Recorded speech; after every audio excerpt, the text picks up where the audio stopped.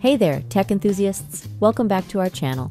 Today we have an exciting topic lined up for you: how to use a proxy in Google Chrome. Whether you want to enhance your privacy, access geo-restricted content, or simply explore the web with a new virtual identity, using a proxy can be a game changer.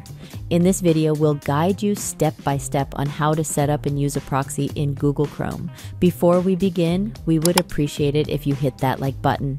If you want to use a proxy server in Google Chrome, here's what you need to know. First, you gotta find a proxy server that you like. There are lots of them out there, some are free and some you have to pay for.